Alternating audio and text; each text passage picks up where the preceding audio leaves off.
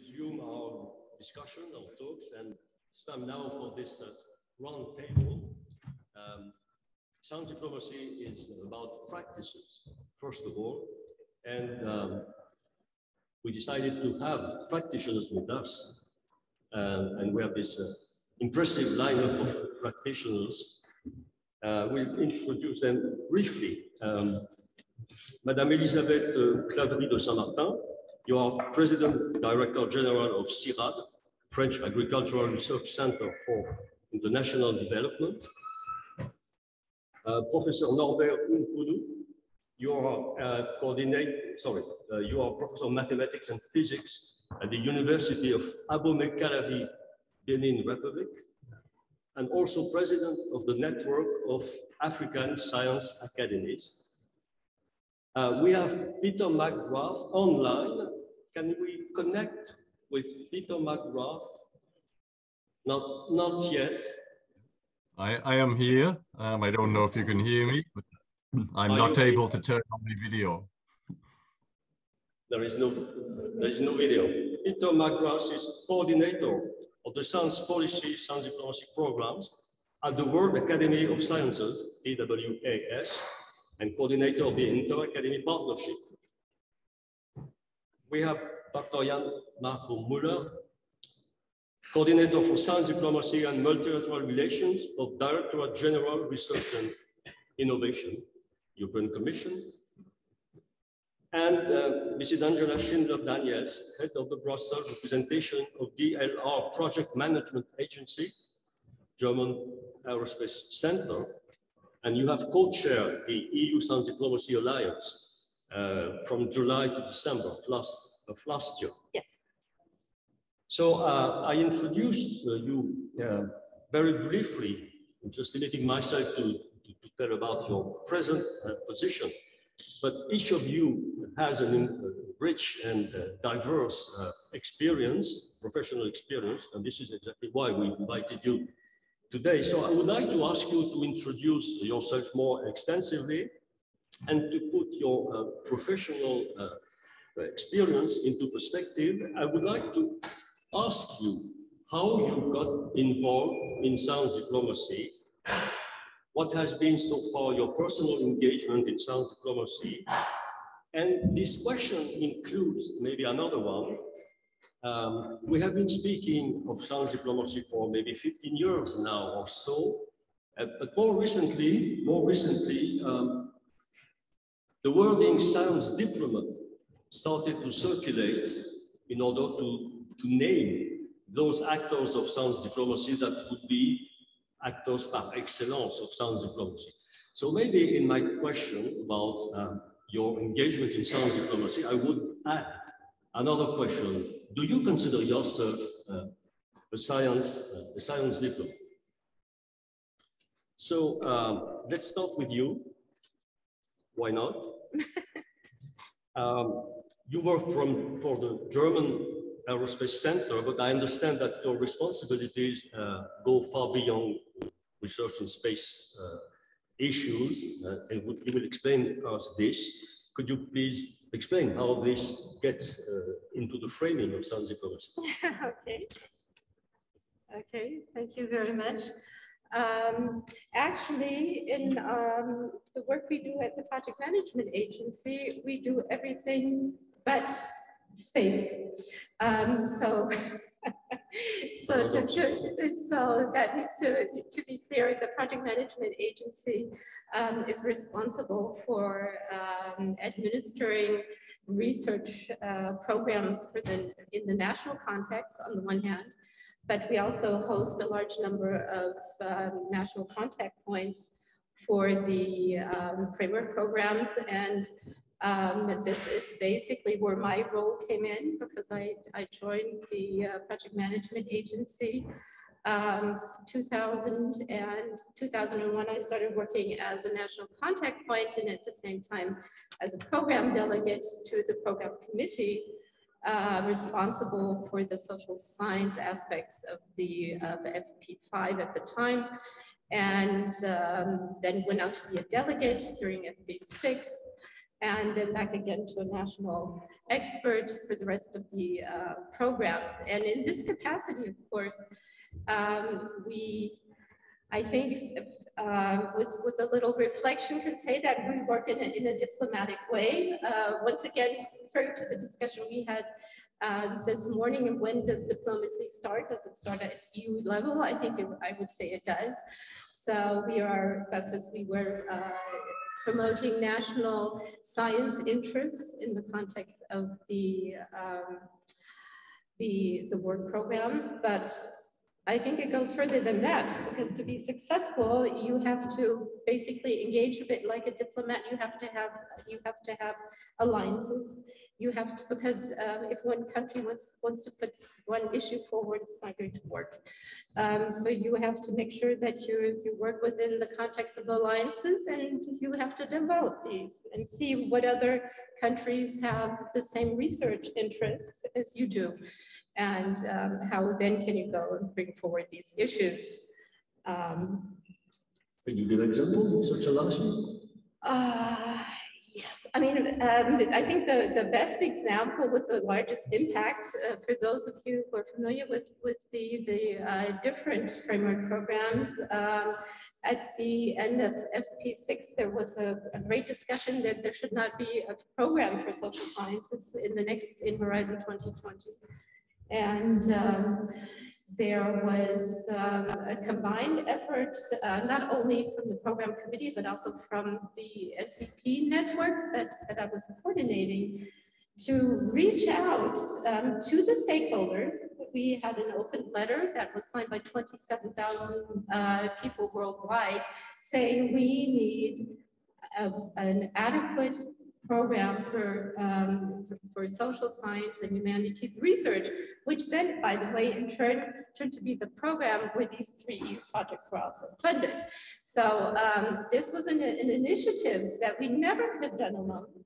But I think we can say that Germany played a major role in it. We had a minister at the time who was very much committed to humanities and social sciences, so we took the lead. Because the Commission had no interest in offering a SSH dedicated program.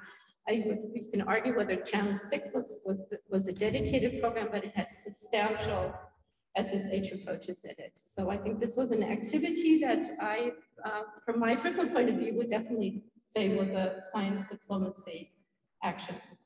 Would you go as far as saying that you are a science diplomat when doing so?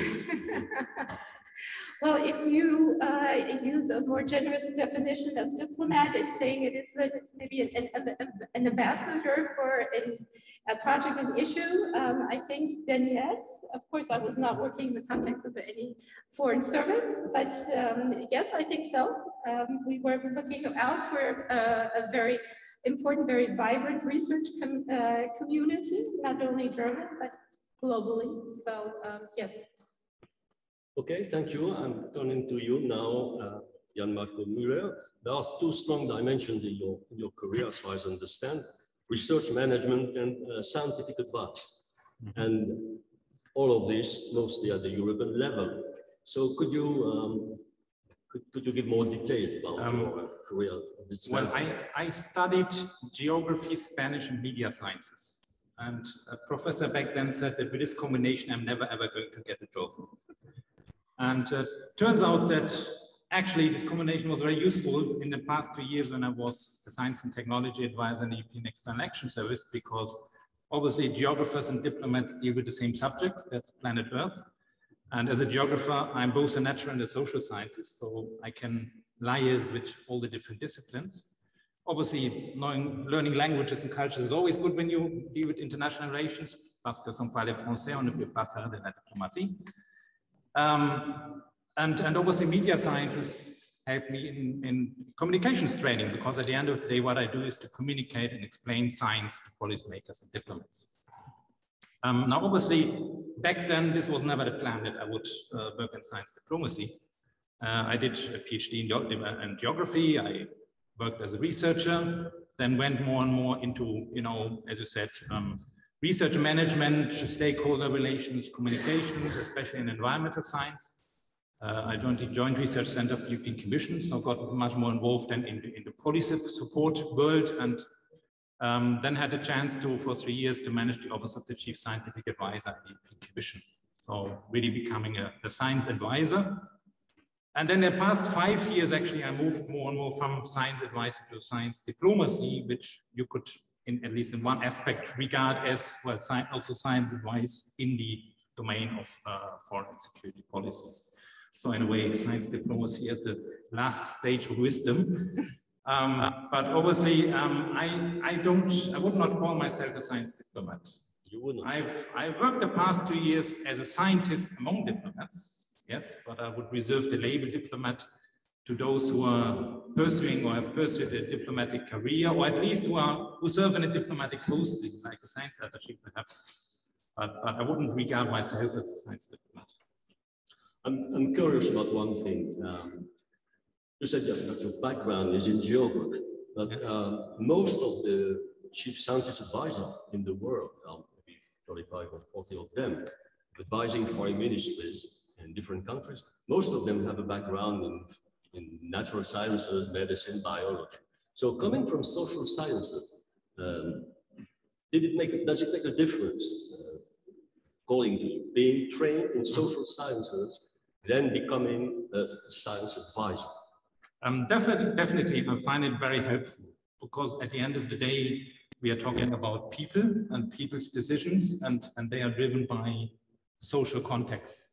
I found it very funny. The first day when I started as a science advisor in External Action Service, I noticed that they had put the Office of the Advisor on Science and Technology next to the Office of the Advisor for Religious Affairs and Faith. So that's going to be fun. But in fact, with my office neighbor, I work, for instance, on issues such as vaccine hesitancy in Africa, where religious beliefs play an important role in a vaccine rollout. So this is very important to have this social science dimension as well. Okay, thank you. Let's move on to you, Norbert Hounkonnou. You are a mathematician by training. My question is, how did you move from mathematics to science diplomacy and to chairing the network of African science academies, more precisely? And I could read also on the website of your network that NASAC, the network, aspires to become the ideal science advisor and partner in the African continent. So could you comment on that from the African or the global South more general perspective? Okay, thank you very much.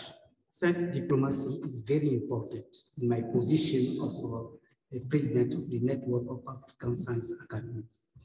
And before being a president of NASAC, I was president of Benin National Academy of Science, Arts and Letters for 6 years. So I measured the importance of science diplomacy in my function. The network of African science academies bring together 28 national academies in Africa. And it assists its members in making the voice of African science heard by African policymakers and by policymakers worldwide. NASAC helps the foundation of new academies, assists them in capacity building, and it's helped them to meet constitutional criteria which will accredit them to become NASAC members. So in the process of finding new members, potential members, and founding new academies, the NASAC president may facilitate between the relevant government ministers and the scientific community, and function as a science diplomat. So in discussion with government representatives, the president explained the role of the academy and the nature of the constitutions and service they can bring to the government, to the civil society, and any other bodies in the society. So it is sometimes easier for foreigners to explain the role of a potential academy in our countries. And the president, the board members, as well as the executive director of NASAC, of the Network of African Science Academies. They are both stakeholders in science. So it is very, very important in the context of grave events taking place in the world to explain the whole of science. Science and scientists must be enabled to function without frontiers. So the president of NASAC played this role in the pandemic and continues to play the same role today. So his role is very important to negotiate with the policymakers, with stakeholders in the society, and so on. Could you tell us when the network started to work and how many members, National Academy, do you have now? Now we have 28 national academies inside NASAC. Yeah. So. Okay, thank you. Then,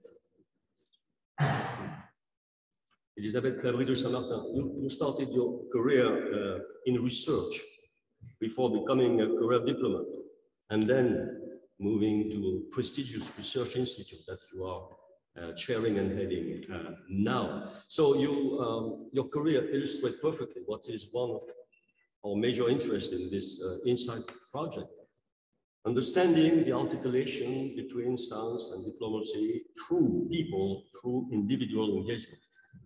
Could you please comment on that? I will try. I don't like a lot speaking about myself, but I guess my career, in a way, can be useful. Describing this career can be useful to embody what science diplomacy can be. So I started my scientific career after graduating from what is now École Normale Supérieure de Saclay, and I was specialized in microeconomics after having agrégation, economy, and social sciences. And I happened to be appointed here in Paris Panthéon-Sorbonne, just around the corner. I used to teach in one of the little rooms you just have here. Then so I spent here 3 years. Then I was appointed as director for the Department of Statistics in another French university, which is Paris Descartes. Now all these names have changed, but anyway, that was in the Department for Mathematics for Social Sciences. And so I spent around 5 years in the French university. Then I decided to present l'ENA, which is now university. And I had a chance during my scholarship at ENA to be appointed during 1 year in 2000, that's quite a long time ago, in Brussels, and the permanent representation, the French permanent representation to the EU. That was a year of French presence, 22 years ago. And it really had an impact in my choice to become a career diplomat. So at the end of ENA, I choose to enter Quai d'Orsay. I choose the diplomatic career. I've been appointed to Warsaw, to Brussels again, to Spain, and to the US. During all this time, I guess my academic background has been really a strength. It has been a strength when it came to the way I analyzed the situation. It made my comments more relevant, and I guess my analysis more rigorous. And then slowly I never stopped reading and being interested in what was going on in the academic world. Then in 2013, I've been posted in Washington, DC, in the French representation to the World Bank and the IMF. And then something happened. I discovered a word, the Economic International Organization, where the people who are making diplomacy were all PhD. So they were all, I would say, science diplomacy. I mean, you have more than half of the staff of the World Bank and the IMF, which are not only PhD, but teacher and are publishing. For the people I had in front of me, it was really, it became an asset to be a diplomat career having an academic background. So it changed a bit the way I was looking at my career. And I said, well, I used to be the strange animal in the room, being in the Ministry of Foreign Affairs. I had a beautiful career, but in a way, my scientific background was something just for me. And at one point I said, no, this is something for the French diplomacy. That's interesting, because in front of me, the people are just like me. I am in the club, and that's useful for France. So that was really a founding experience, if I can say. Then I came back to France in 2016. I was appointed Deputy Director for Sustainable Development in the French Ministry for Foreign Affairs. And I was proposed to enter the CIRAD, which is an international center of research, heading for cooperation and tropical agriculture.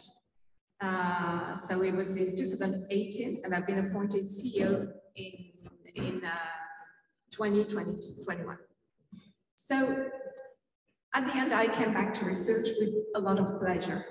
And I would not say that heading a scientific center is making science. Managing scientists is not making science, but it's coming back to research and its value.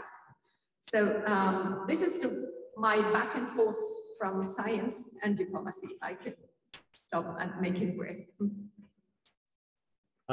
Your center introduces itself as an actor of science diplomacy. That's what I could read. So the center, CIRAD, is an actor of science diplomacy, and yourself, you are a science diplomat of a very specific kind, because of this double culture, because of this back and forth movement between knowledge, research, and policy and science policy in this institution. Thank you. So thank you for giving more insights about yourself and your career. Is Peter there? Sorry? Peter, oh, right? Peter McGrath. Yes. How are you doing? I'm fine, thank you. I hope you can all hear me clearly. Okay, so you also have a kind of unusual career. So as far as I understand, you started in research, and then you moved to journalism, and then more to science policy, and now you are, as I mentioned in the beginning, at the TWAS. So how do you connect in your daily work to science diplomacy? And by the way, are you also considering yourself a science diplomat? Well, let me start with that second question first, thank you. I don't consider myself a science diplomat, but I would call myself a diplomatic scientist, or maybe a diplomatic science administrator more and more these days. How I connect in my daily work with science diplomacy,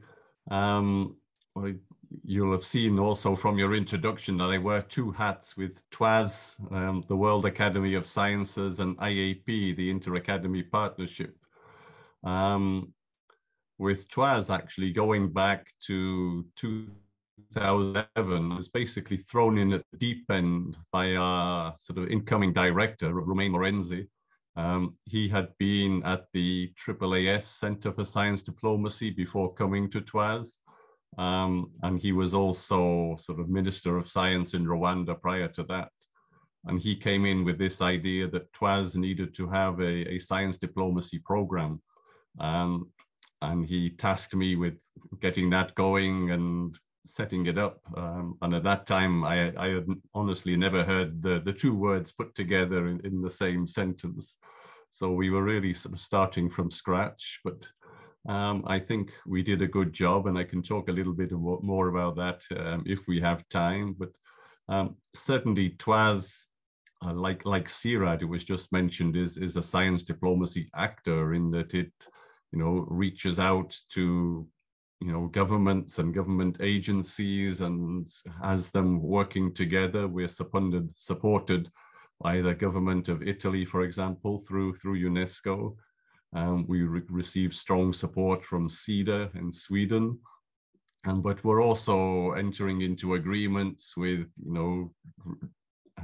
governmental agencies in different countries in the south, in South Africa, Malaysia, India, and elsewhere. So TWAS itself has been a science diplomacy actor for many years, even before it started its science diplomacy program.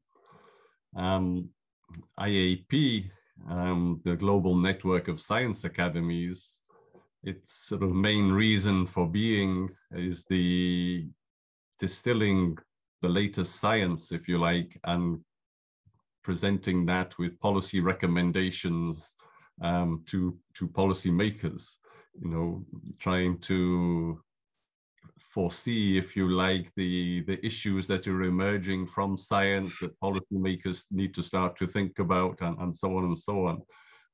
Norbert has described NASAC, and IAP, if you like, can be looked upon as a global version of NASAC.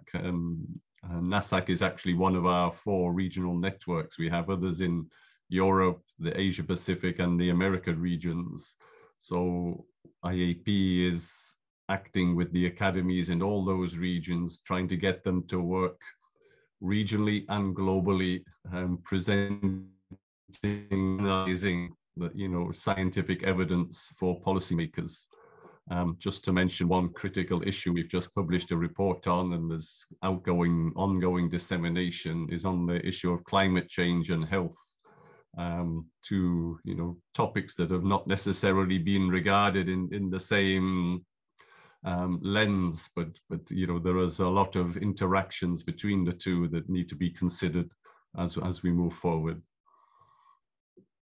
Okay, thank you. We will go deeper in this through the following question. After introducing yourself, maybe we could focus on one of the challenges of science diplomacy. There are so many challenges, but we decided to select just one.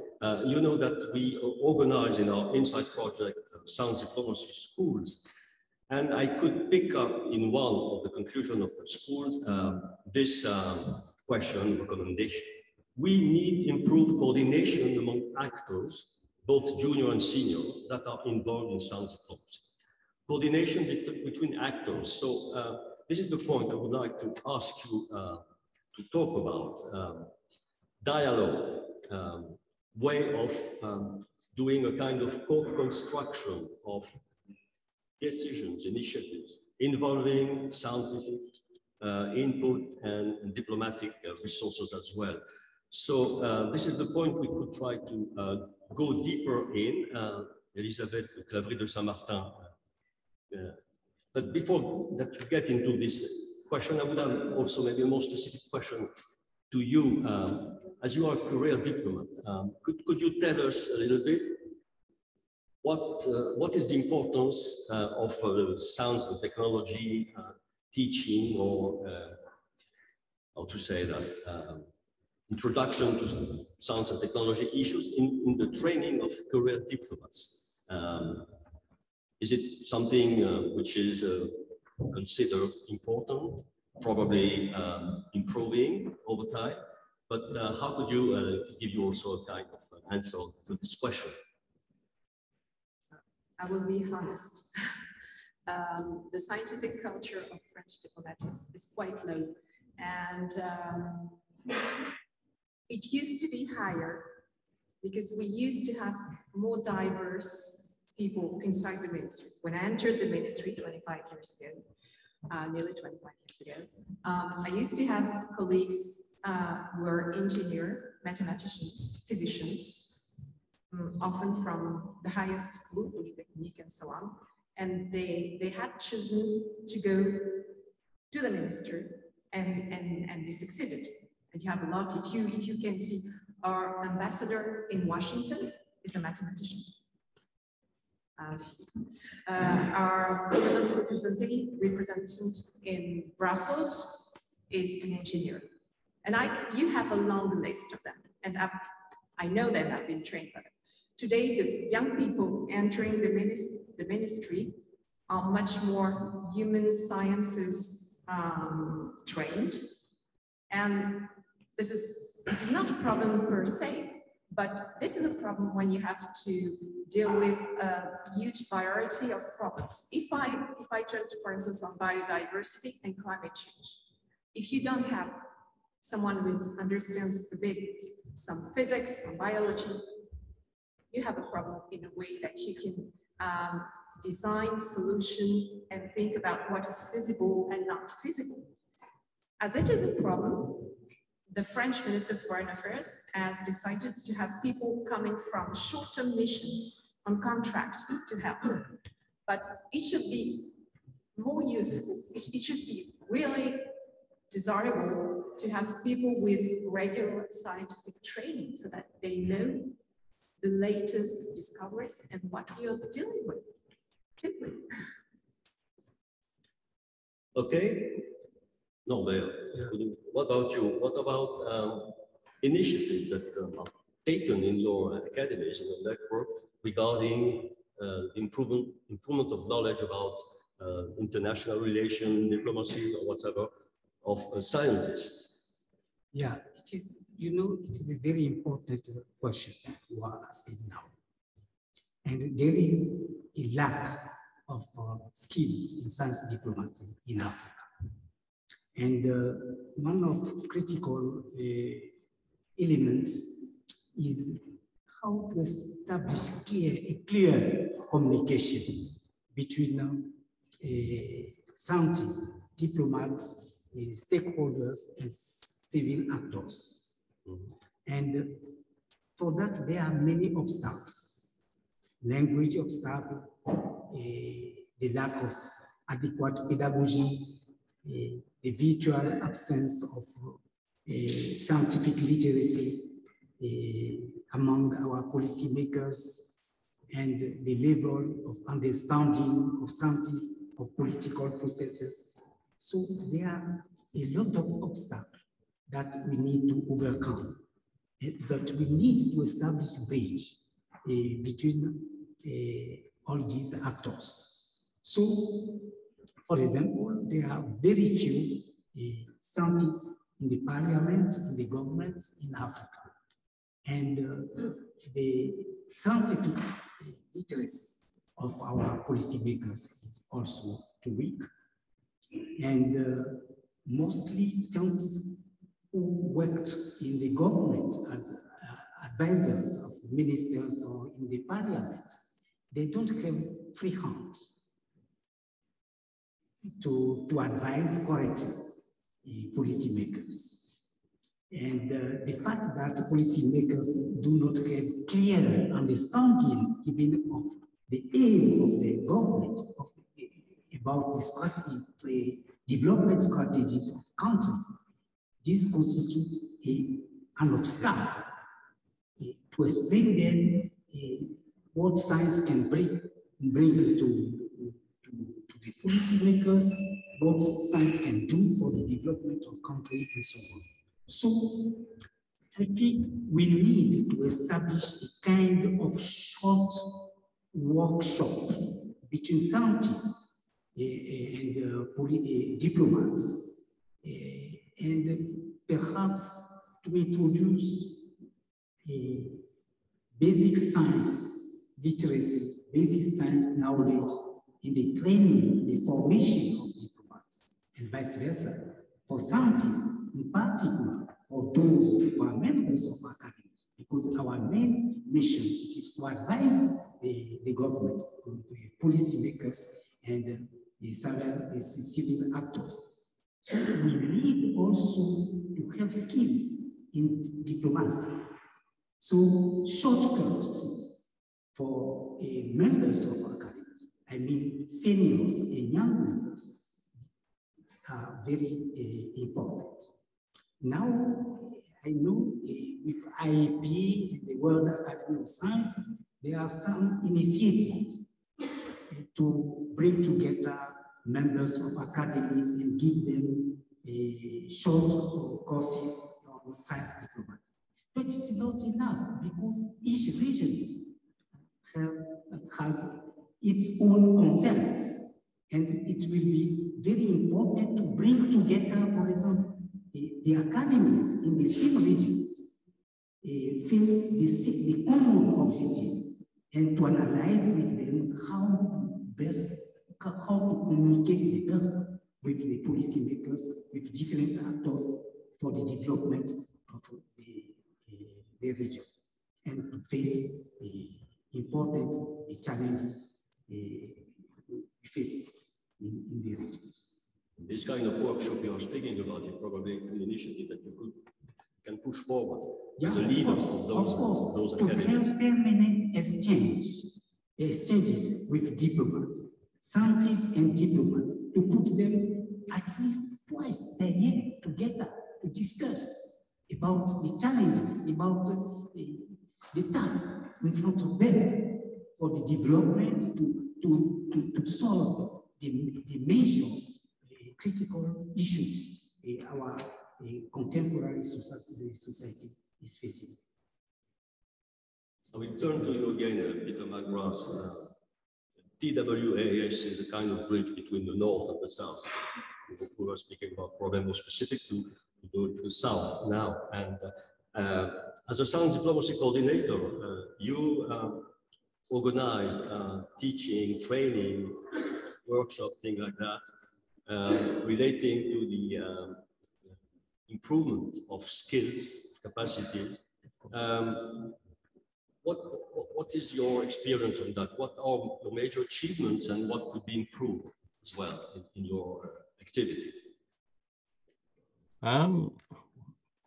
Thanks for the question. Yes, we started our training courses in 2014 when there were maybe one or two around. IIAS, of course, had been doing some in Washington. But with TWAS, we were the first ones really to open up training in science diplomacy to scientists in the global south. And I think we made a good start a few years. And we, at one point, actually, if you search science diplomacy on Google, TWAS was placed above IIAS. So I take some credit in that. But also the term and the practice and the wanting to learn more about science diplomacy, I think spawned a lot of spin-off courses, spin-off institutions giving science diplomacy workshops and training. And there were a number of these around that have grown up. I can think off the top of my head, Barcelona, Sao Paulo, and in India too, and others. So how does TWAS stay ahead of the curve, if you like? What makes us special? We still have that focus on the developing world. And what we've done now is something that Norbert was alluding to. Sort of, we profited a little bit from the COVID pandemic because we were unable to hold in-person meetings. We decided to expand the number of participants that we could have online because it was so much cheaper to do this. And instead of having one participant per country, we went for what we call participant pairs. So the applicants was actually two people, one young scientist and one policymaker mostly from the same country, but it's not a hard and fast criteria. And the idea was that these people had been paired by their institutions so that there was an institutional buy-in. So we're not just training a young scientist who goes away and think, oh, thank you for the training. Now what do I do? Who do I talk to? But he or she has already made those connections. And we hope that this pairing will lead to more institutional engagement, as the months and years roll on. We're just having later this year in a couple of months the second edition of this pairing, and we're bringing back some of the participant pairs from last year to talk about their experiences 12 months on. But we're hopeful that this is a good model that will again sort of keep TWAS ahead of the curve a little bit. And for those sessions, or training sessions that you are organizing, could you tell us about the importance of the demand? Do you have many applicants? Do you have to refuse some of them because not capacity enough to get them into your classes? Or absolutely. We get, let's say, certainly more than double the number of applicants we can take. because of this pairing, it's a little more difficult to build your application. I mean, in the past, we were having, I don't know, 500 applicants for 30 positions on a course. So very, very competitive for the young scientists to get in. And I would just say, over the years, one thing we've also deliberately tried to do is bring in more diverse speakers and lecturers, presenters, and especially from the global south to bring the case studies that are relevant to the scientists that we're presenting to, that we're trying to teach. So I think if you look back at the agenda for our very first workshop in 2014, probably 90% of the presenters were from the USA or Europe. We're getting that down to certainly less than 50% now. So we're increasing the diversity of the perspectives that we're bringing into these courses too. Very interesting. Thank you, Peter. Moving back to the North, Angela, may I ask you, from your experience, Thank you. how would you assess the quality of the dialogue between, in your experience, those who are on the scientific part, on the research part of this activity, and those who have to make decisions, policy decisions? Is understanding fluid between those two, I would say, families of policymakers and those who apply to such programs, those who want to get funding and maybe do not understand sometimes why they are not funded as they would like to. I think it's still a major challenge. A lot of terms would come into my mind. Food would not be one of them.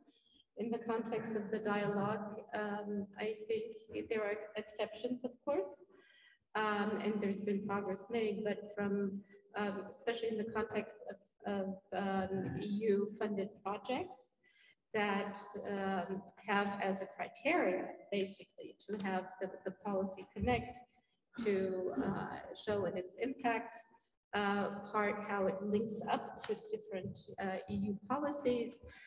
It's very difficult to convince researchers that this is really an important part of their application and not something you do at the last minute and take 10 minutes to do, because it needs to be thought through.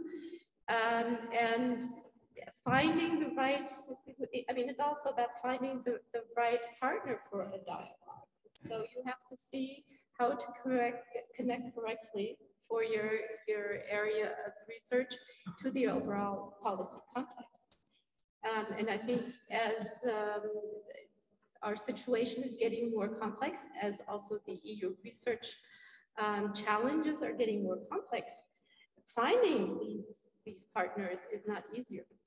So I think this is something that needs to be facilitated. So I think we still have a lot of issues that need to be in the context of communication that have to be honed. I think we have a bit to go. And I think there's still, at least I can say this particularly for the German research community, I think there's quite a bit of reluctance to get involved in policy processes. So I think there's reluctance on both sides. So I think there's still a need for also for research on this issue, but also for facilitators to make this happen. And those tools are not available now. Initiatives, are there initiatives taken in order to close the bridge? Well, we have the alliance. We hope to. Yes, well, of course, we have the alliance, but I mean at the level of your work. I think there are. I think it's something that's in progress. I don't claim to have an overview of all the initiatives going on. So I think there are initiatives out there, but the situation we're looking at, the context is a very vast and multi-layered context. We're talking about engaging citizens. We're talking about engaging different stakeholders. So these are all issues that need to be considered in this equation. So yes, I think we're still working on finding a good concept to making this easier for both sides. Actually, it's more than just two sides. So thank you. And you, Jan Marco, I understand that you are the Commission, among other things, in charge of improving the dialogue between civil servants of the Commission, those who make decisions, prepare and make decisions, and the interest of science and technology, understanding of science and technology. So how do you manage to have this dialogue, this understanding of science and technology issues better taken into account? I can perhaps tell a bit about my experiences in the past 2 years as a science advisor at the External Action Service. And I always felt that the big Achilles heel of science diplomacy, that it is very much supply driven than demand driven. We always say, have all these fabulous things we do as scientists and the science advice we can provide and the bridge building and so on, but we need to work on the demand side. It's not a natural reflex of diplomats to ask a scientist. And that's something we need to trigger. What I did when I was a science advisor there is basically to, I would say, undercover infiltrate the organization with science. In many ways, sort of started it suddenly in the reading material of the diplomats, which they get, where they usually have these foreign policy think tank pieces. Suddenly, articles from Science, Nature, and Lancet started to appear. It went on with having lectures about science, like Peter Gluckman, the president of the National Science Council, gave a lecture to the External Action Service. I also established a kind of, I identified evidence champions in the organization, who I knew either had a scientific background or an interest in science, or by the nature of the work, like dealing with Arctic issues, had to deal with science. So to use them as multipliers within the organization. And of course, making sure that in the training sessions, like the pre-posting session before diplomats go abroad, to make sure that there's science diplomacy as part of the training program. And one of the most important allies I found, to my surprise, was the communications department. And that's not just because they appreciated my quick and immediate fact-checking service of their press releases, but also because I provided them with narratives they could use, like around vaccine equity and similar issues. And then they returned the favor by tweeting about women in STEM, or about letting me update or create science diplomacy web pages and so on. And that was actually a very productive relationship I found. So it's very important to identify these multipliers that can kind of help, because I'm just one person. I cannot do everything. To have the multiplier that can kind of spread the word about science and technology. And obviously now for my new job as dealing with science diplomacy in DG research is about, of course, now we're developing the European science diplomacy agenda. And that inevitably will be a joint exercise involving all the community of scholars and practitioners to actually come to common understanding what do we want to achieve in Europe with science diplomacy. This expression that you use is quite interesting. Supply driven versus demand driven. I understand from what you said that the presence of science in the mind of people in the European Commission is supply driven, but not demand driven. Am I right?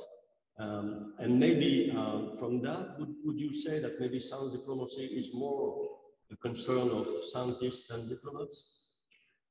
I think there is an increasing awareness among diplomats that they need to engage with the world of science and technology. And I think the event where they noticed it was the COVID-19 pandemic.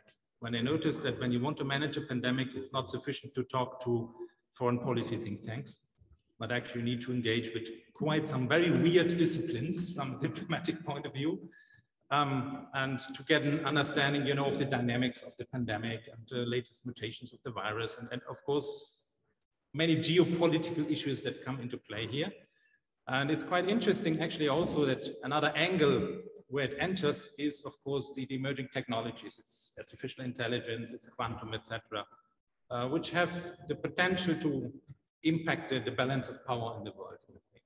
And that's where I see actually technology creeping up on the policy agenda and being discussed in the Foreign Affairs Council, for instance, And it's really important to get to make sure that we are not discussing just science diplomacy in our community, in our circles, but actually make sure that it gets on the agenda of the diplomats. Thank you. Would any of you in the panel have comments, want to make additional comments? Please do, Peter, if you want to add something before we open to the room questions. Yes? Okay, I just comment on the supply side. I think, at least if we're talking about the EU research arena, I think this is something that was not, it wasn't an organic process, because I think the Commission gave very strong impulses here to grow that supply, because the connection between science and the policy was something that was that came top down. It was not something that most of the researchers had a need to accommodate. It was something that was part of the evaluation process that the Commission wanted. So I think that's part of creating the supply in any case. Perhaps just one point to add here now, putting my Commission hat on, is I think one of the great advances we've seen with InsSciDE, but also with its two sister projects, is really not just to advance science diplomacy as a discipline in a way, and the methodologies and all the rest of it, but also to really to create this community of scholars and practitioners, which we now see in the room here. Norbert, please. I think mutual inclusivity is the way forward. And African scientists need now to be at the policy and implementation table now. And in Africa, engagement with African Union is a priority for us, as it unifies the effort in the face of crisis. So we need to work hard to establish clear communication between policymakers and scientists. That is my answer. Thank you. Any other comments? You want to add something? Just to emphasize just what has been said by the previous speakers. The first point is that if you just think about diplomats and scientists, you miss one point, and the point is politics and policy and decision makers, and the distance you have to these policymakers, which obviously is shorter when it comes to diplomats, and more distant when it comes to scientists. And the second point, and I fully agree with you, Jan Marco, is that COVID changed things. Because for the first time, they had to be at the same table to take decisions. If we take the EU in our countries, to see to which other foreign countries we close the border, when we open, and it was both scientific, medical, and diplomatic decision. And they had to come to one common decision. And to this point, it was very interesting to have the Scientific Council to the President of the Republic, the COVID Council, which was really something very new. And they just had a meeting of the European Scientific COVID to the Prime Minister and President of the EU to discuss between them and to have a learning session of how they have dealt with the crisis, to be scientific advisor to policy making in this crisis. And that's very interesting. Thank you. Peter, anything to add? Yes, thank you. Just another example, if you like. A few years ago, I had the fortune to be invited down to Rome. I'm based in Trieste in Italy, to present to an organization called ILA, the Institute of Italian and Latin American Relations. So this is the network of the Latin American embassies in Rome. And so we had representatives from about 20 different embassies, and learning for the first time really on science diplomacy. And one of the points I was trying to make was exactly this demand side, you know, that the scientists are there as resources for you, for the embassies, for the ministries in their home countries and so on. And if they don't know where to go, which wasn't always clear to them, then the academies of science in those countries is a good first place to knock on the door and make those connections. I mean, often the academies are supported by governments, are able to act independently from governments and provide, you know, independent science advice. But I think we need to encourage more governments to reach out to their national academies and build those bridges.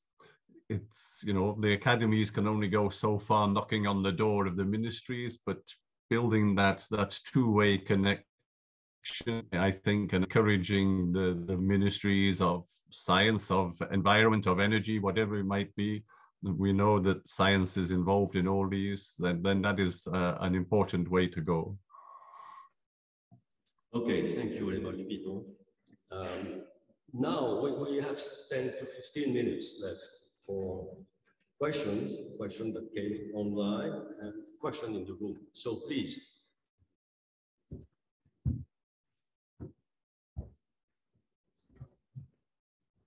There's a question.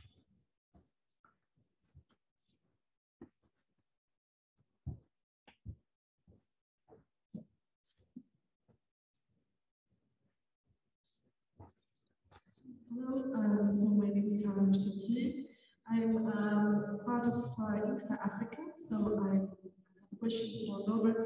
If it's possible to work with us by maybe sharing some data if you have the list, for example, of the science attaché in Africa, or maybe we can work together on the main axis of science advice for governments, or maybe connection between the different academies. I know that some of them are the part of the IAB network, but maybe we can also, through the INSA, make new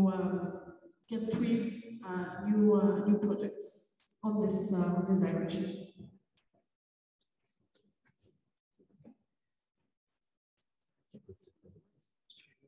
I'm very sorry. It was it was very difficult to understand this question.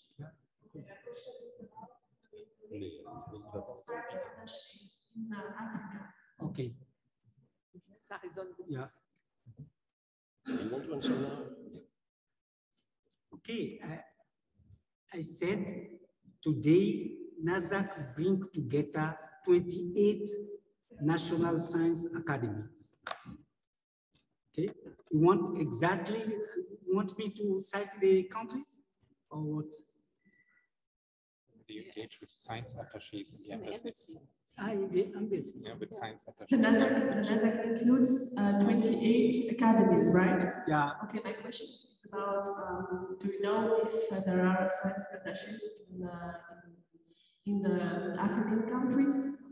Yeah, I know that some national academies have advisors, science advisors at the presidency and also abroad in different embassies. For example, in Italy, one of our colleagues, Professor Papsek, he's an expert in agriculture, and he's the embassy of Senegal in Italy. And and he's at the same time the main advisor of President Macky Sall, who is now the president of African Union. So some examples exist. Okay, thank you. You're welcome. Hello. My question is about scientific diaspora. I understand that many colleagues are talking about a scientist in a particular country doing a job for their country, or playing a role in foreign policy of their country. But whereas for most African countries,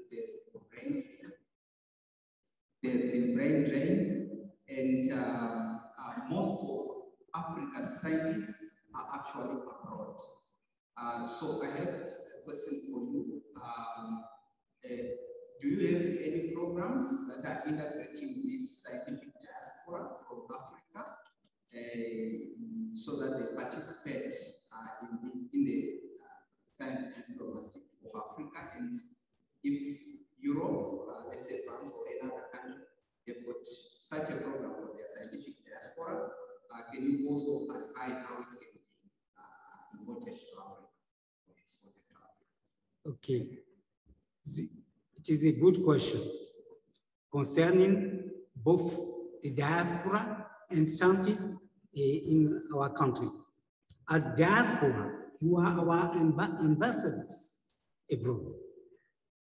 And today I know that there are many countries which encourage the diaspora to participate in training in the universities, in co-supervision of thesis, and also representing the countries abroad. So I think there are many efforts in that sense.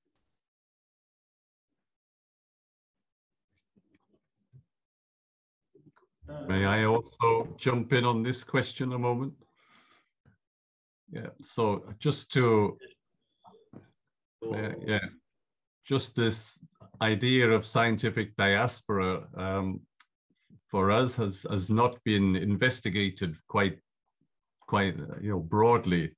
We've sort of identified this as a gap, but we are, as TWAS, in collaboration with SASTA, it's a network of sort of Arab scientists, hosting a conference online in this coming September.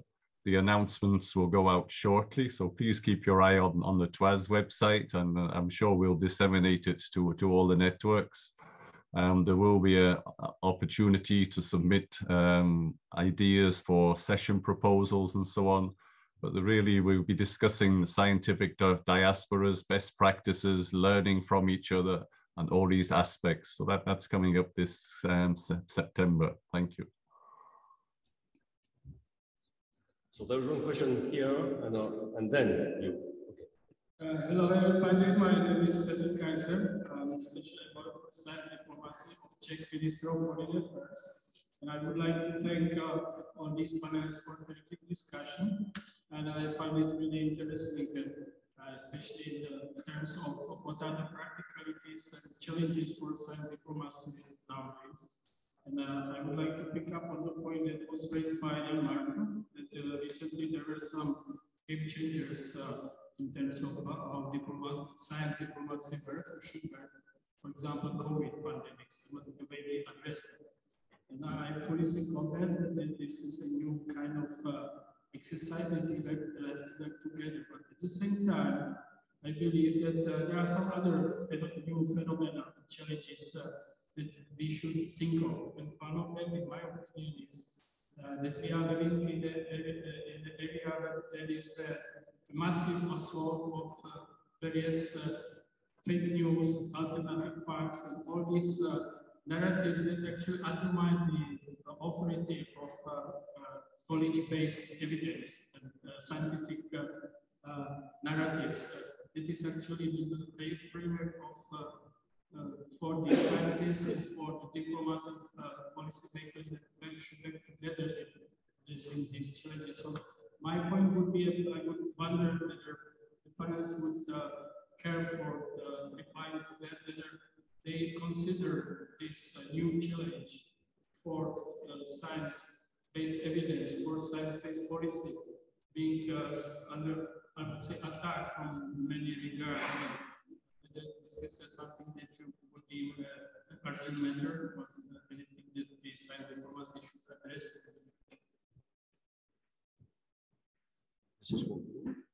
Yeah, I mean, definitely the whole issue of disinformation, which we have discussed so far, obviously, is something which is very high on the agenda of foreign ministries, and not just because of the Russian invasion in Ukraine, but also beforehand already.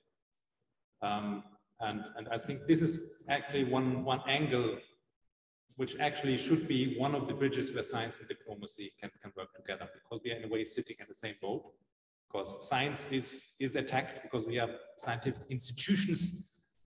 You know, there are some populists that see then the science, painted science as being part of the establishment, so to speak, that needs to be overcome and attacked then by populists. So there's an issue, obviously, for us as scientists that we want to defend, of course, scientific evidence and fact-based the policies that are based and informed by facts.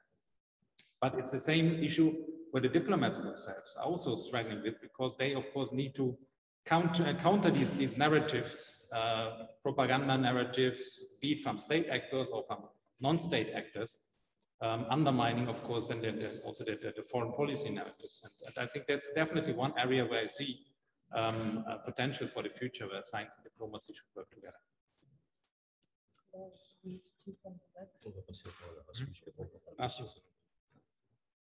Yes, I'll be very brief, two brief questions.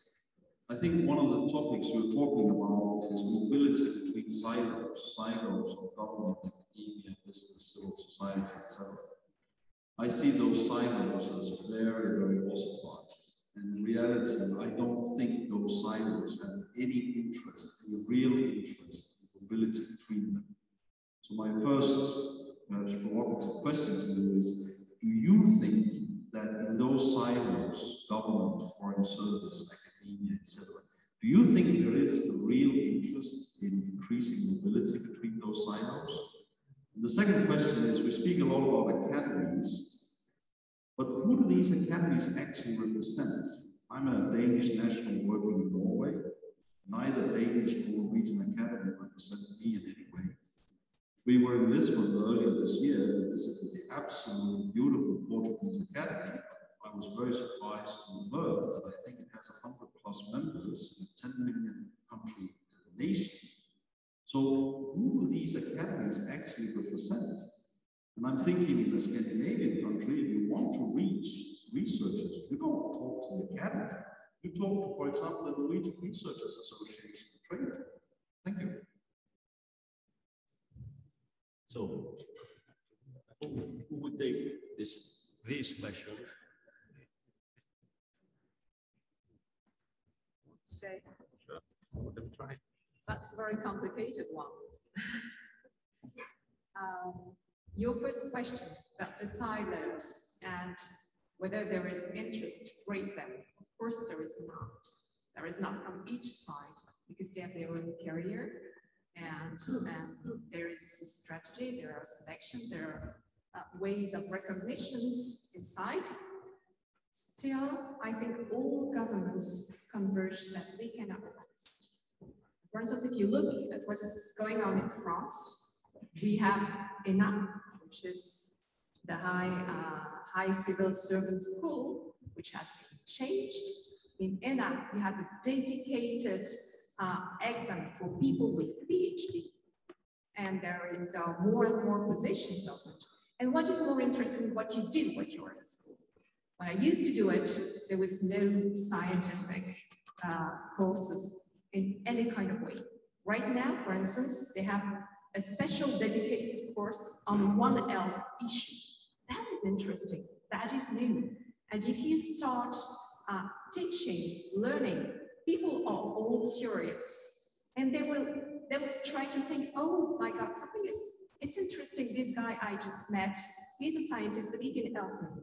And having more and more of these kinds of diverse learning courses, curriculum, it can change the face, because it will change with the people. It will change with the new diplomats, the young one, and with the new scientists. If they want to break silos, they will. But you have to give them the idea, and you have to explain them that it is possible.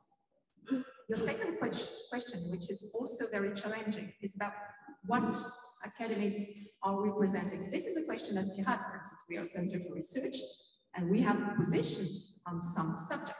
For instance, if we take food security, which is a kind of political subject right now, we have a common line, a line which has been given in the press, which has been given to the government, a line which is our scientific analysis tell us that in this zone of the world there is a risk, etc. And some hints of solutions. But of course, each scientist inside CIRAD is completely free and most welcome to give its advice. And it's the way research and science work and is successful by analyzing, contesting, adjusting, and this is the way it goes. Yes. Perhaps just yes, very briefly on the silos. I would say 10 years ago, I would have agreed with you. But I think it's changing. I see it in the European Commission, almost everything is done horizontally now. And that's because the problems and the challenges are becoming more and more systemic. To solve any issue, you will need at least 5 ministries at a table nowadays, or 10 ministries at a table. And that's what's happening. And that's, of course, governmental innovation that is happening as well. And we have, by the way, also seen it with COVID. I mean, that was not just a scientific achievement to have within 1 year a vaccine against COVID. It was also the regulatory innovation that we have seen. The agencies were much quicker than in the past to approve vaccines. So I think these things are happening, and I think the silos are being broken up. But it's still underway, the process. But I think we have already gone far away. Yes, we have between 50 and 70 persons following this afternoon, and we have a couple of questions from them, which I will bring. One of them will be from Norbert, speaking about sharing knowledge. Are there issues with open access across those national African boundaries? And I would like to ask the second question, which I think is general. It seems that many of you are describing an activity that aims to promote the use of science in policymaking and science collaboration across borders, but not as a tool to build higher levels of diplomatic relations. Would you agree?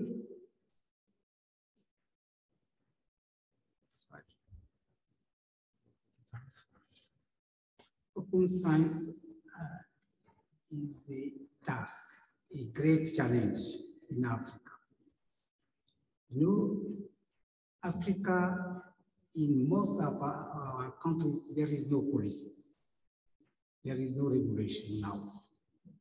And if you analyze the process now about open access, the authors of paper, they have to pay to make the work freely accessible, open.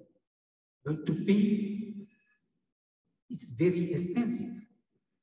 You know, for some journals, you have to pay up to 9,000 euros for your paper to appear. And most of our universities are not give such kind of money. So I think tomorrow we will detail more about open access, and then I will give more example and explain.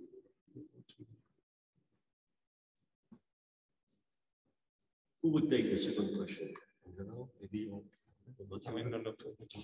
yeah, on the second question, I think we need to become more strategic in using science and technology, the diplomatic toolkit. It's definitely one of the tools that should be there. And of course, we all know these examples from Sesame to working together on water management in the Jordan Valley to Arctic research and so on, where we're using, of course, this already, but it's still isolated cases. But I think what we really need to get to is how actually, especially when it comes to the difficult countries, so to speak, we can use it much more strategically. And I give you one interesting fact here, and that is, if you look at the EU delegation in Moscow, most of the diplomats have been expelled by Russia. The research council is still there. Because obviously, there's a feeling actually in such a situation where research council is very important to have, because scientists are still talking to each other. Even if, of course, we have, of course, all the sanctions and the university is saying we are not working with that university and so on, but of course, people-to-people connection between scientists are still there. See?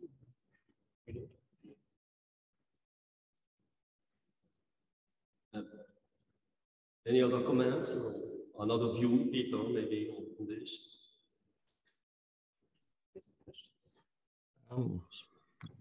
I'm not sure about this last question, but maybe I'll go back to the question about who are the academies.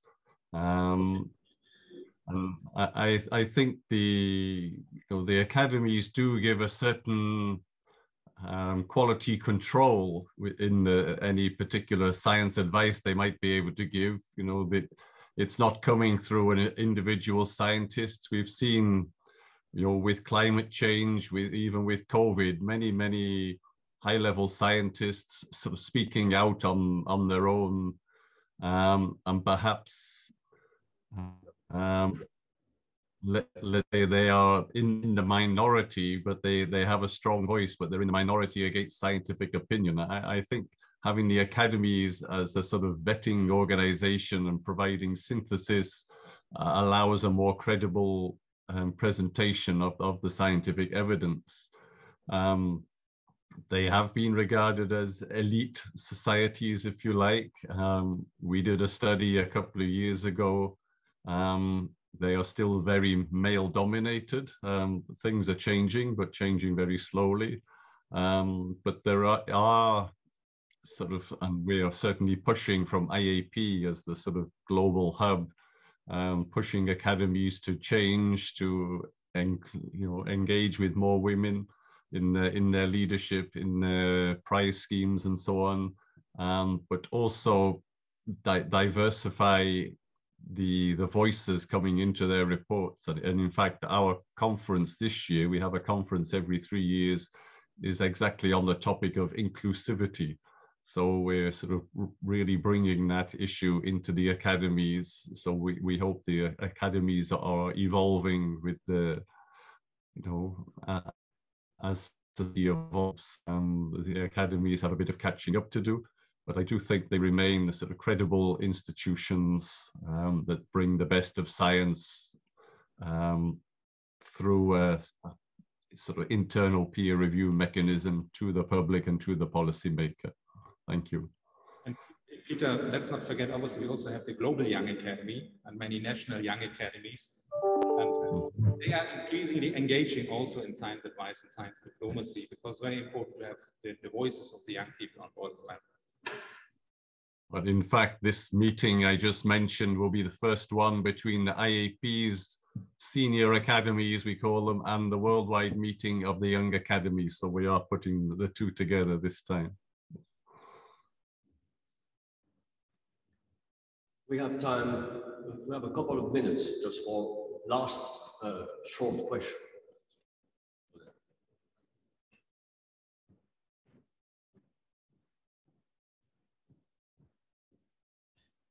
No, c'est là-bas. Are you two people who want to ask a question? Okay. Did you raise your hand? Yeah. Okay, very short, very brief, please.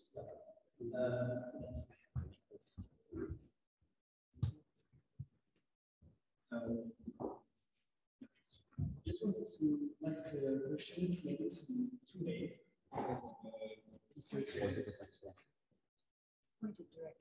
Okay, it's better now. And I just wanted to ask a question. Diplomacy involves cooperation and vice versa. But how could you balance this diplomacy between full cooperation and proper interest of states in this diplomacy domain? And we'll take now the second and last question.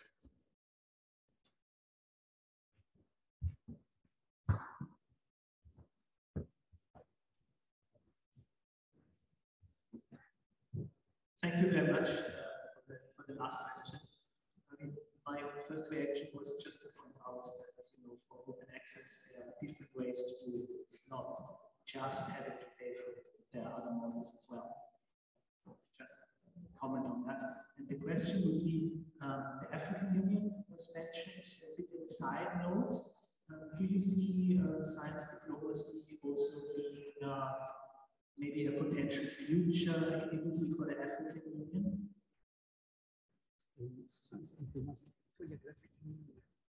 Okay. So, of course, African Union is connected with African Academy of Science, and they have a attaché scientific advisors. There is a whole commission devoted to science in African Union.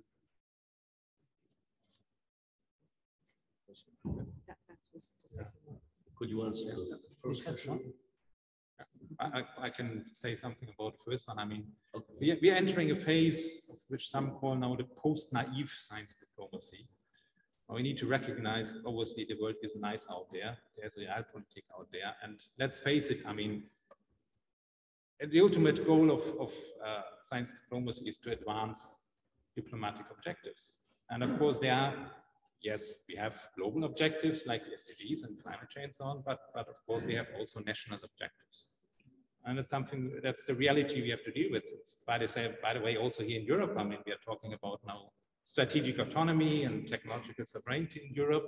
And of course, they're using science diplomacy for it. And of course, that has to do with global competition. So it's something which actually isn't new. I mean, think of the space race in the 1960s. So it has always been there. But it's something that we need to deal with. That of course there are political interests, and we as scientists, of course, we provide evidence, but we need to be aware. Yes, there are of course political interests for which this is going to be used. We understand that science diplomacy is changing, or has to change. Our view of science diplomacy has to change because of the crisis that you mentioned. I think we will need another roundtable on this topic, but unfortunately, we do not have time for this now. So I would like to thank each of you for the great inputs. And we have to finish now, I think, to go on in the program. Thank you very much.